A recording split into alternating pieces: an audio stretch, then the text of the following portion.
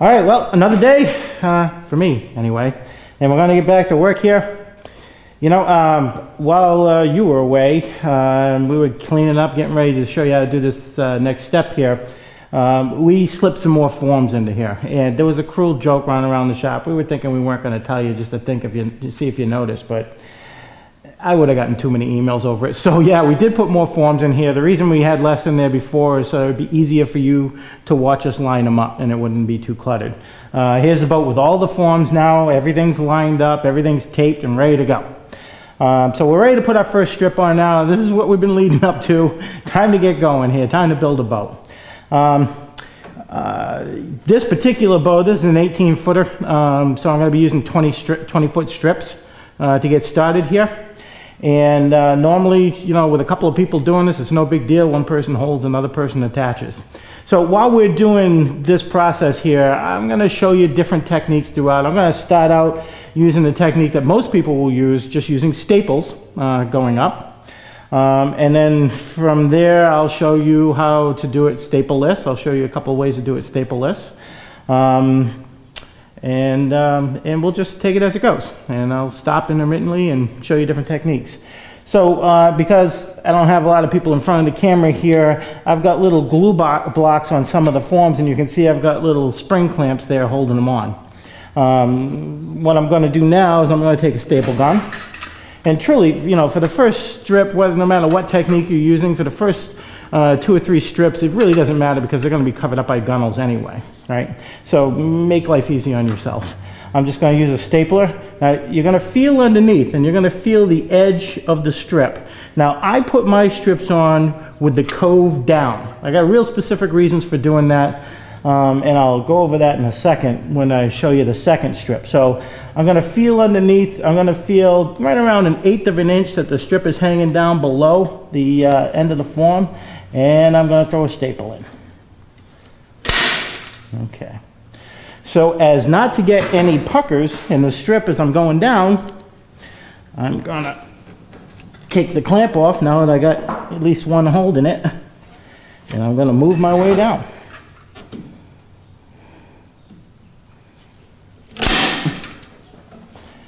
And the next one. And the next one. And the next one.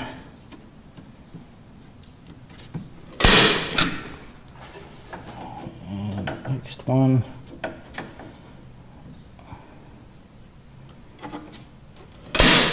Okay, until I get down to transom. Okay, now if you did everything right and you lined all your forms up right, you're going to know that this strip is going to want to go right to where the line is on the patterns.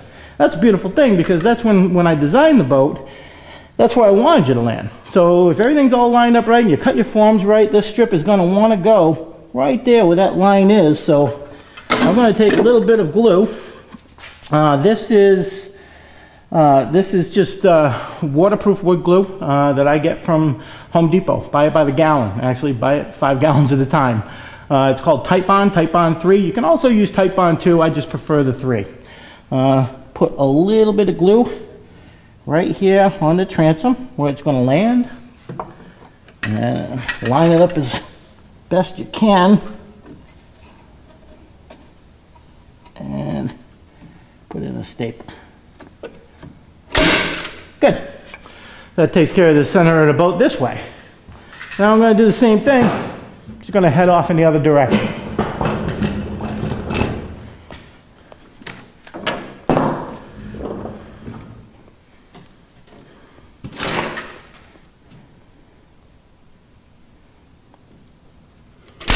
Be careful not to get your finger in there.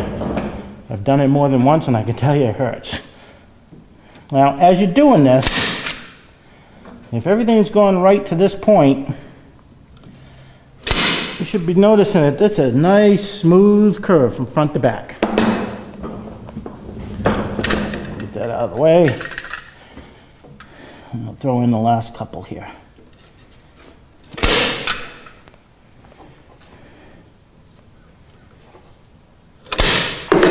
And now, do yourself a big favor, have 2 glue bottles, one on each end of the boat. It'll keep you from hiking back and forth. All right. Now on this one here, you're going to notice that the pattern for this particular boat also has a recommended water line, not a recommended shear line where the shear strip should hit. Now, you know, don't get too anxious about it, but you know, it's right in that area. And again, the strip's going to want to go where the strip's going to want to go. So I'm going to check on both sides here and see that it does in fact pretty much land exactly where I want it to land. I'm going to put a dab of glue there. I'm going to put the strip there, making sure that it's nice and tight. No, don't let it pucker or anything. And put in a staple. And there it is. That's the first strip. I'm going to back out and I'm going to see if our camera person can take a shot all along that strip so that you can see that it's a nice even curve. No bumps, no bulges. Everything's doing exactly what it wants to do. Really important that you do this first strip right, because every strip after that is basically following this line. All right, so get down on your knees, take a look down at it, kind of shift one way or the other, and the curve should go up and down real smooth and in and out real smooth. If it does all that, everything's going in the right direction. All right, now I'm going to bring you over to my glue jig, and you're going to find out why it is I put my strips with the cove side down. All right, so let's go over there and take a look. The internet is a wonderful thing and a horrible thing. I get a lot of emails from people saying, geez, you know, why do you do with your cove down? Because I've been told, you know, I read this internet site said cove up, blah, blah, blah. We've done dozens and dozens and dozens of these boats. So the problem is when you do it that way and you try to put the glue on the boat, it works really well when the strips are down here, right? And the strips are aimed up and you can run along it with a bottle and put glue and then put the next strip on. Problem is you get up here towards the middle of the boat, now you're holding your bottle sideways trying to squeeze glue in there, and it makes a heck of a mess. There's really no reason for it. We started doing it this way years ago, probably 15, 20 years ago. And it's a real simple process. I take 2x4 blocks here. They're about maybe 3 inches deep. I cut a groove in it and I put them along my bench. And that way there, I can drop my strip right in it. Now, I can simply take my glue bottle and I can run right up it. You can cover a lot of ground real quick this way. And get yourself a nice clean bead.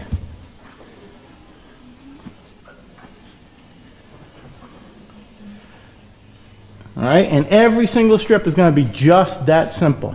It's a 20-foot strip and I just ran down it in a few seconds. Now I'm just going to take this strip, go over there, flip it upside down, push it down and staple. It's that simple. All right, now I'm not going to lie to you. This is definitely a simpler process when you got two people doing it. But it's certainly possible with one. Start at the middle. Now when you push down, when you push them together, you only got a staple holding it on there, so don't push down. Squeeze them together, all right? Start the first one, throw a staple. And then just start working your way down. It's a real simple process. You may have to rock it a little bit to get the bead inside the cove. If you did it right and you're using the right amount of glue and all that, you should get a little bit of a squeeze out.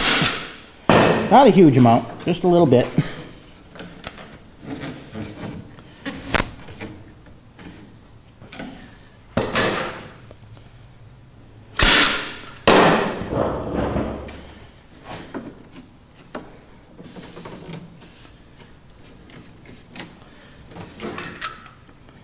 Try to keep it nice and clean. If you are going to use the staple method of doing this, and again, most people will, there's nothing wrong with that, line your staples up nice and even going up. In other words, don't jump back and forth. Try to get a nice straight line going up. A little dab of glue on the end.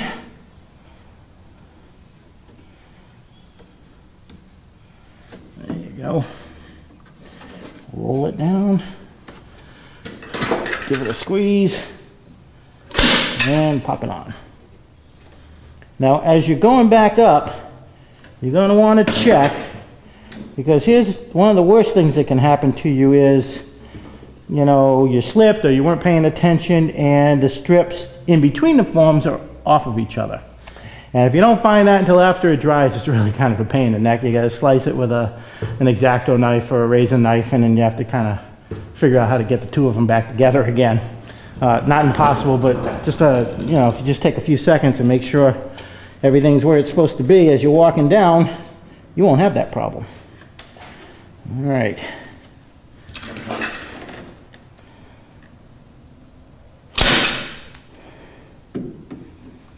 I gotta put two here because apparently the first time around I missed this one. There we go.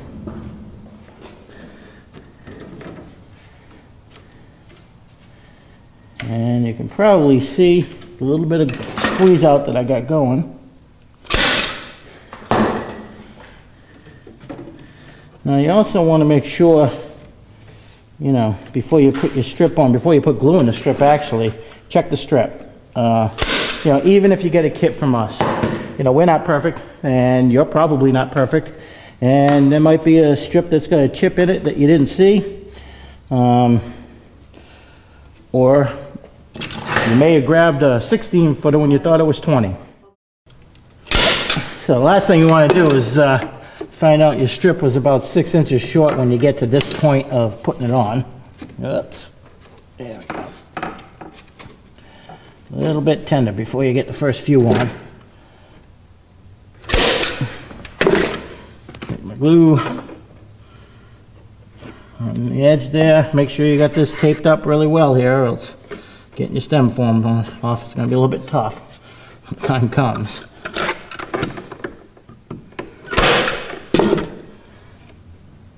Okay, so we got a little bit of ooze out between the strips. It's a beautiful thing.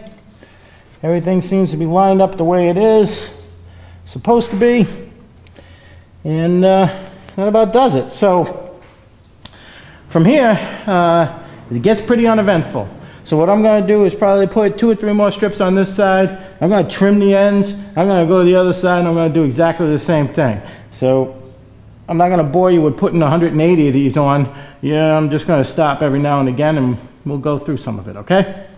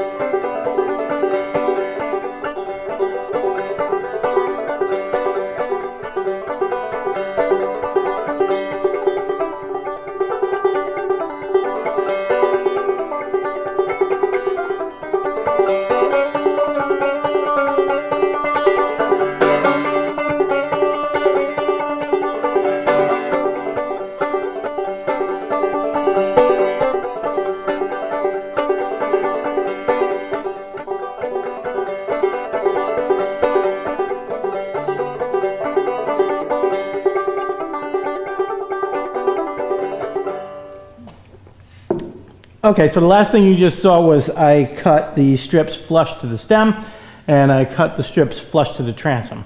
2 different reasons for doing that. First, you cut the flush to the stem because I'm about to match what I just did on that side on this side, and those will be in the way if I don't, right?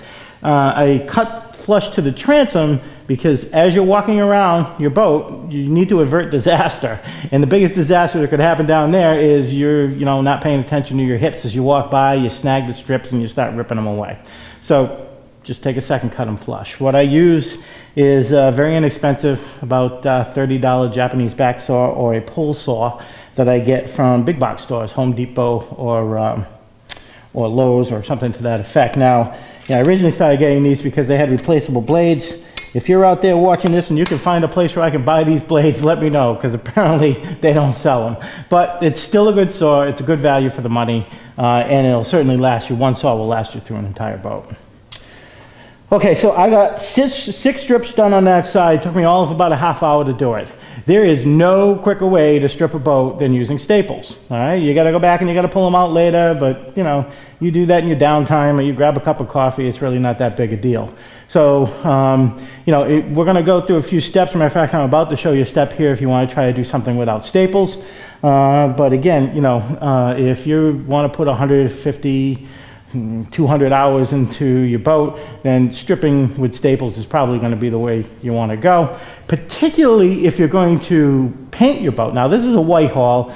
Around here, we typically do the traditional thing. We paint our Whitehalls white and we put the color stripe up there to represent Sandy Point Boat Works. If you're going to leave it bright work, wood, then it's up to you whether or not you want to go without staples. I'll show you a few things during this, but just be aware that it will significantly lengthen the time that it takes to build a boat. And for a lot of it, you're going to need at least another set of hands holding the strips and helping you out with the glue blocks and all that. So I'm going to put this down. I'm going to go down there. I got a hot glue gun. I got fired up, and I'm going to show you one of the techniques we use to go without staples. All right, so this is a simple way to go without staples. Again, especially for a boat this long, you're gonna need another set of hands more than likely, all right? This is a little glue block. This is a piece of strip. You know, we cut them by the thousands. I got boxes of these around here. Typically, I'm gonna be honest with you, if we're doing a boat and it's bright work, we're not using staples here. We're going without them, but you know, we got 3 people or 4 people or whatever, it might be around attacking a boat and it goes really quick. This is a hot glue gun, really inexpensive. You can find them in a craft store, you can find them at Home Depot, you can find them at Lowe's. Now, listen to me very, very carefully here. If you're dozing off, wake up. The glue that you're going to put in your hot glue gun is not woodworker's glue. You will be greatly disappointed when it comes time to take these blocks off if you're using woodworker's glue. You want to use the regular craft glue, which is more than enough to hold these strips together, yet it will come apart when you need it to come apart, all right? Really important, I hope you're all taking notes, Crafts glue, not woodworker's glue, all right? So all you're gonna do, put a little dab there, a little dab there.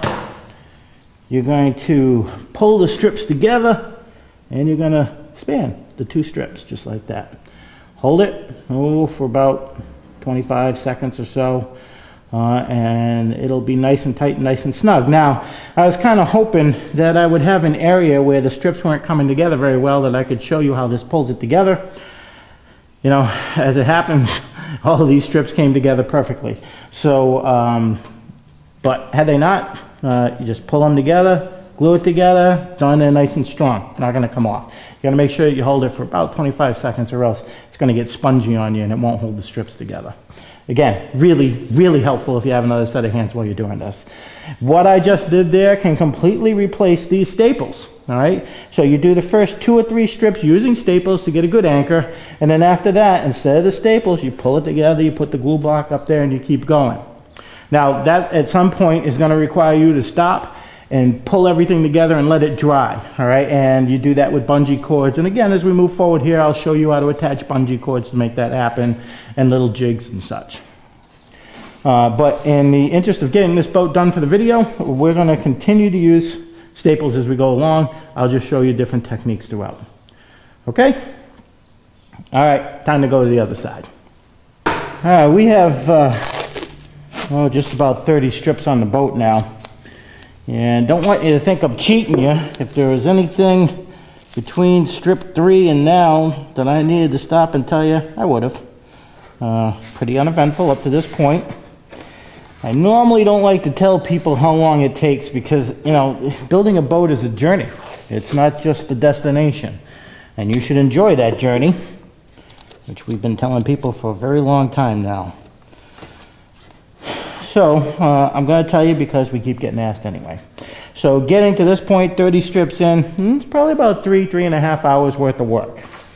Now, I've gotten to the point where I had to shape my stem a little bit more because I ran out of stem to work with. And I'm putting the tape on, just like we did before. Yeah, we'll do that to the other side in a second. I want you to notice a couple things. As I was laying the wood out on the bench, I noticed that I had some, dark strips. I had about 10 of them or so. So I grab 2 of the strips, put them here, and then I put a nice bright white one, and then I put 2 more strips here. So let's talk a little bit about the strips. I know we haven't really talked about that much yet.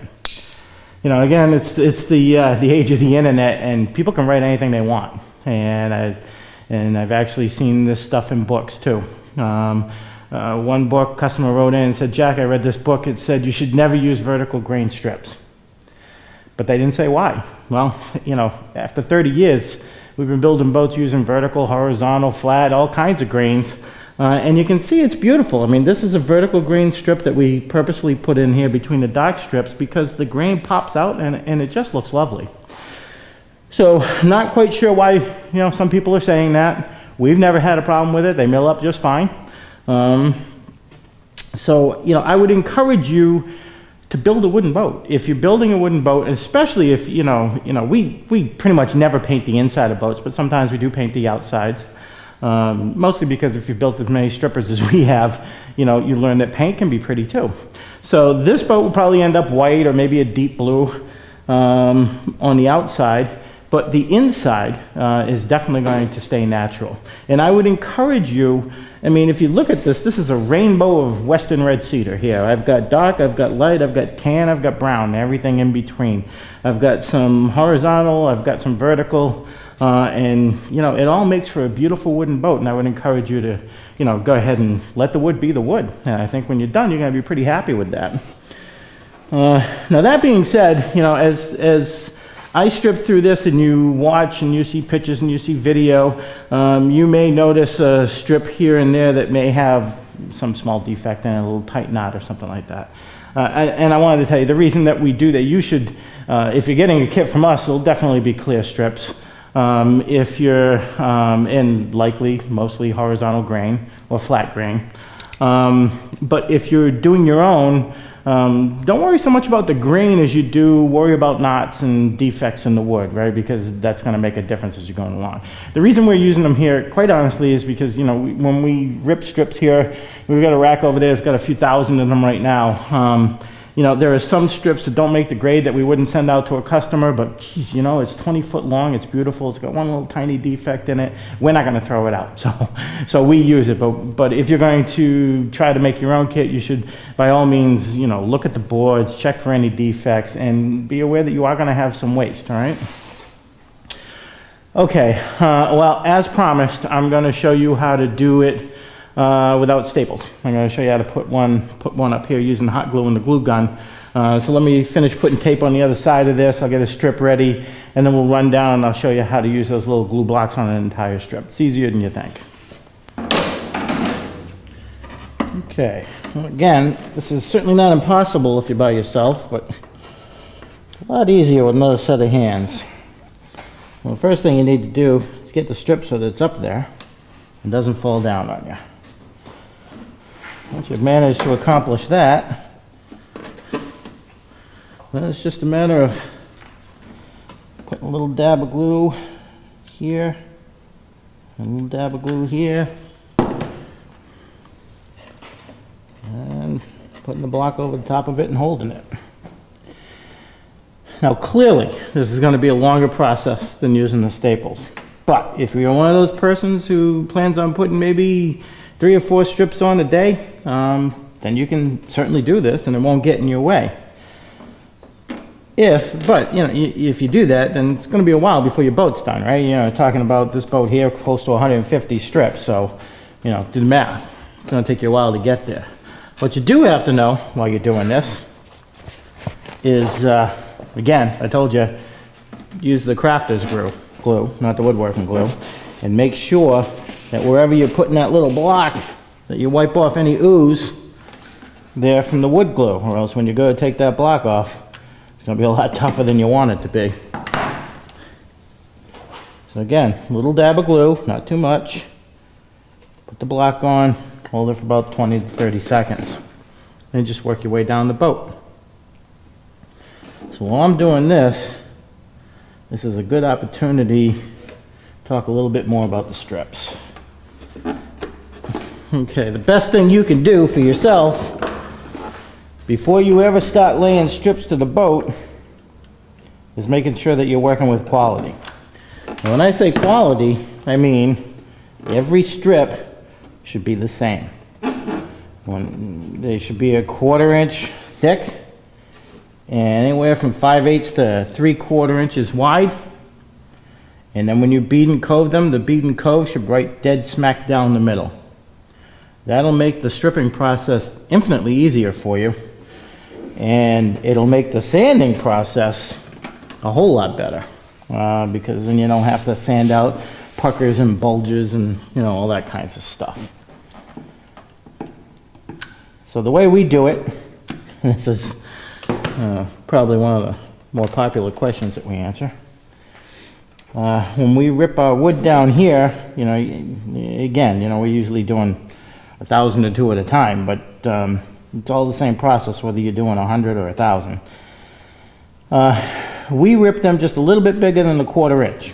The reason for that is it's really difficult to rip to exactly 1/4 of an inch and not get saw blades, or, you know, places where you go in a little bit or places where you go out a little bit. So we rip them about 1/16 of an inch larger, and then we plane both sides. We surface plane. We send them through on one side, flip them over, and send them through on another, so that when we're done, we end up with exactly 1/4 inch strips. Now, once you got exactly 1/4 inch strips, you're going to use canoe bits. Now, you will find, again, the internet is a wonderful place.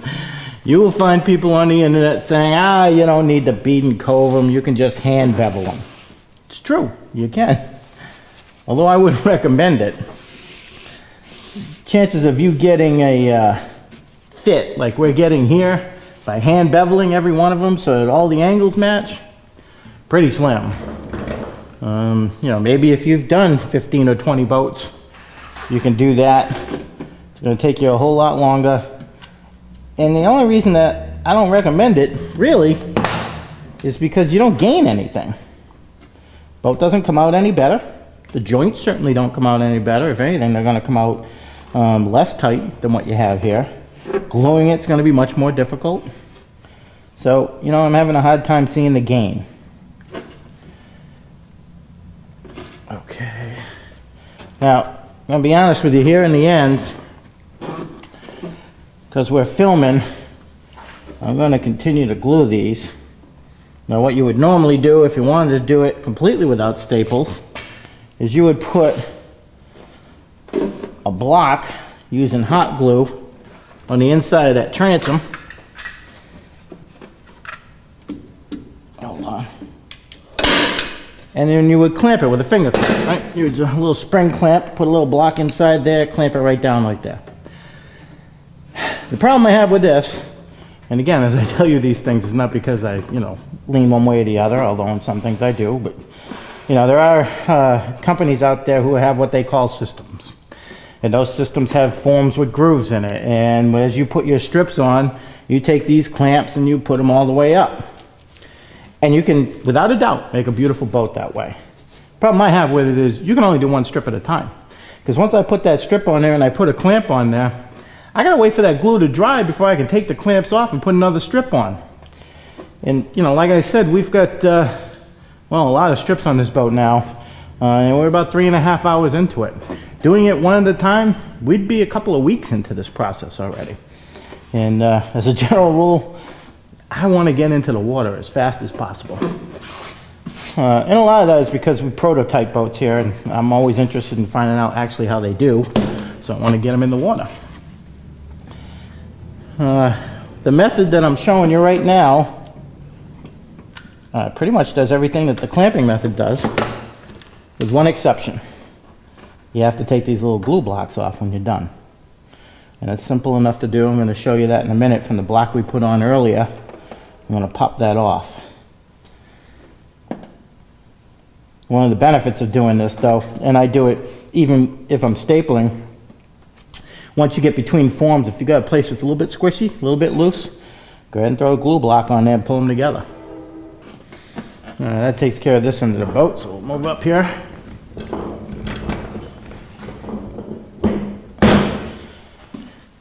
All right, so again, all of these methods are just a means to an end. And you have to decide you know, what it is that you're willing to tolerate.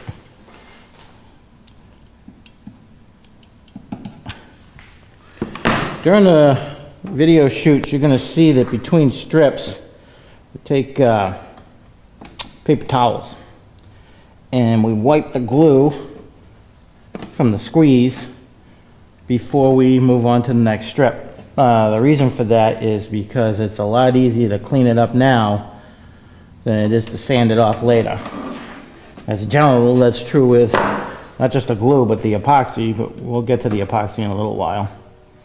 But if you just take a little extra time, be a little bit meticulous, it actually saves you a lot of work.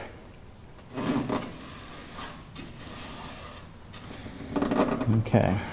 Now you may find that as you're going along here, particularly if the strips that you're applying to have already dried in place, that you have to roll them out a little bit so that you can roll this one in. You want to make sure that you get that little bit of ooze there, or depending on how much glue you put on there, a lot of ooze. Little dab, put on the block. A little word about shaping forms. Again, in books and on the internet, you'll hear some people say that you need to shape forms because as you're coming in, you can't get a good contact here. Well, the fact is, there's really no reason to have flat contact with this particular form or this particular form. All you have to do is make sure, if you're using staples, that you have the staple on the side where it does make contact and you're aiming directly into the form. It's really that simple. Okay, and same story here. There are clamping schemes that you can use. You can clamp this form down.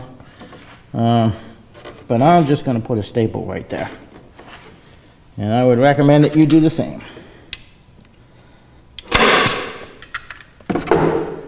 That's one complete strip, all the way up and down with glue blocks.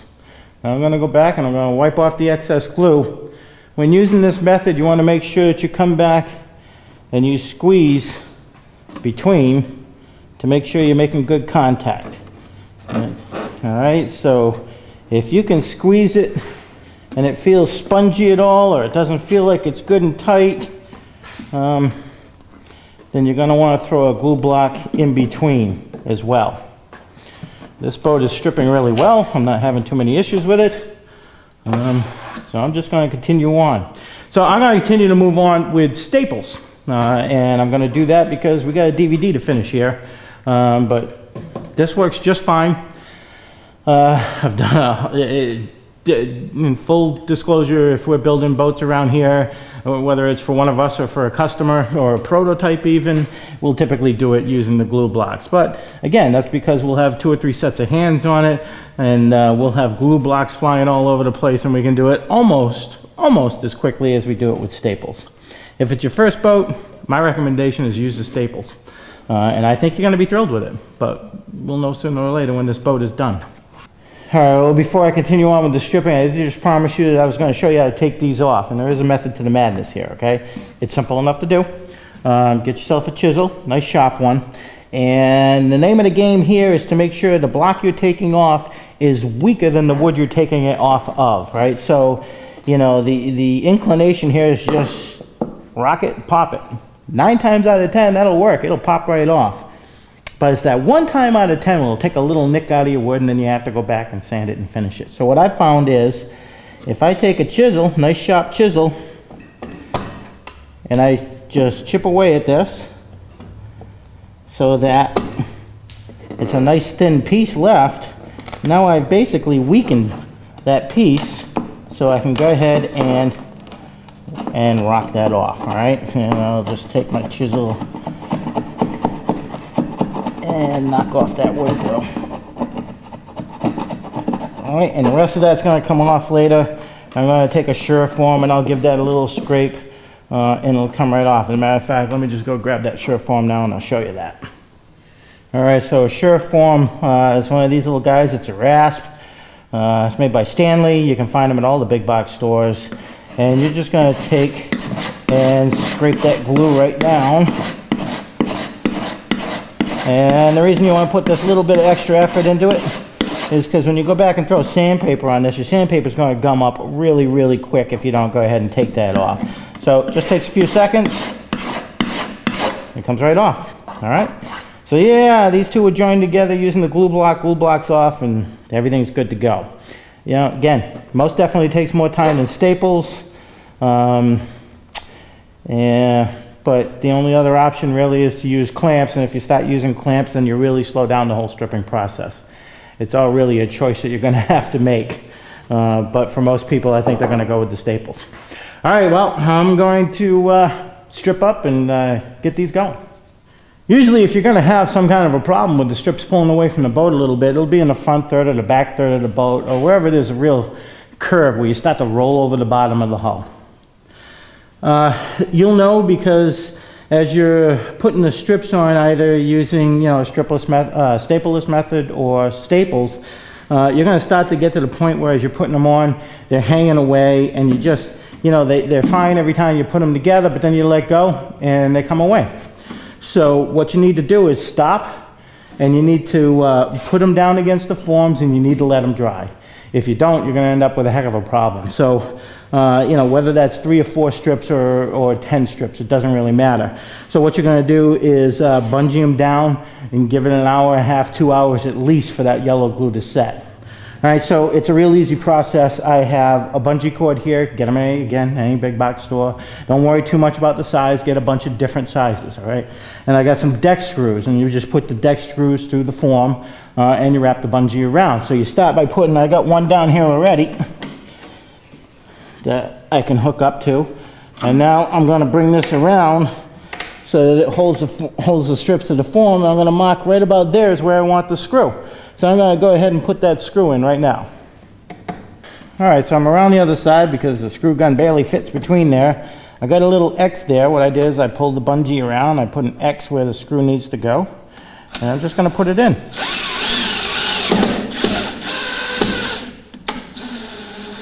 Both screws are in. All we do is hook here on the bottom, pull it tight, wrap around the shear, come on up and over, snap it onto that screw. All right, so you don't want to overdo it with the pressure. You know, you're not looking to crush the strips, particularly along the shear line here. And up here, you know, if you've got something that's really cantankerous and you can't get it down, snap this around and take a little block of wood and stick it up underneath here. And that'll put even more pressure right here without trying to crush anything else, all right? But that's the general way it works. And if I were doing this without staples, I'd have a bungee cord at every single station on both sides right now. I'm going to let this go ahead and dry. That's it for the day. Next time we get together, we're going to be putting that transom knee on so that we can finish stripping up.